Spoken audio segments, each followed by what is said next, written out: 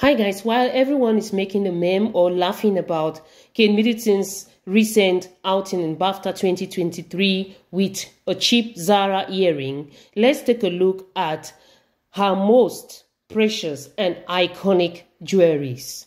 First off, in no particular order, we have emerald necklace, earring and bracelet set, worn in 2014, and it cost $2.5 million.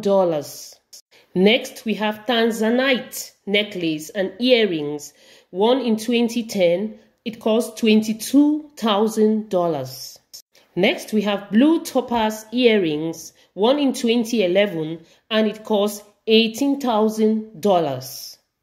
The mapping and web diamond necklace and earrings, owned since 2016, and it cost $8,100.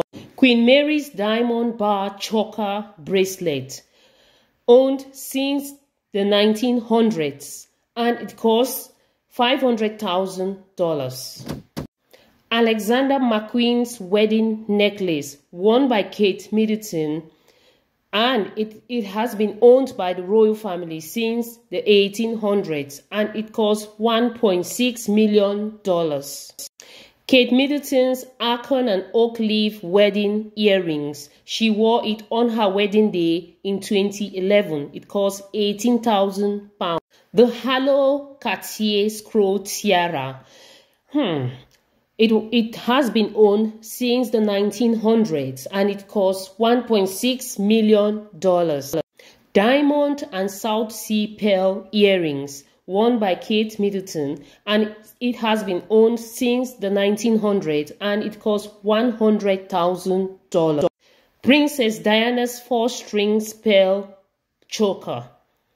It has been owned since 1982. It was passed down from Lady Diana to Kate Middleton. It cost $325,000.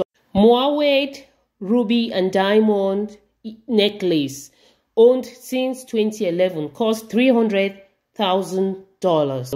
Blue Ballon Cartier watch, owned since 2012, cost $5,200. So the next time you laugh at Kate Middleton for wearing a Zara earring that costs £18, remember that she owns tons and tons of jewelries that cost millions and millions of dollars.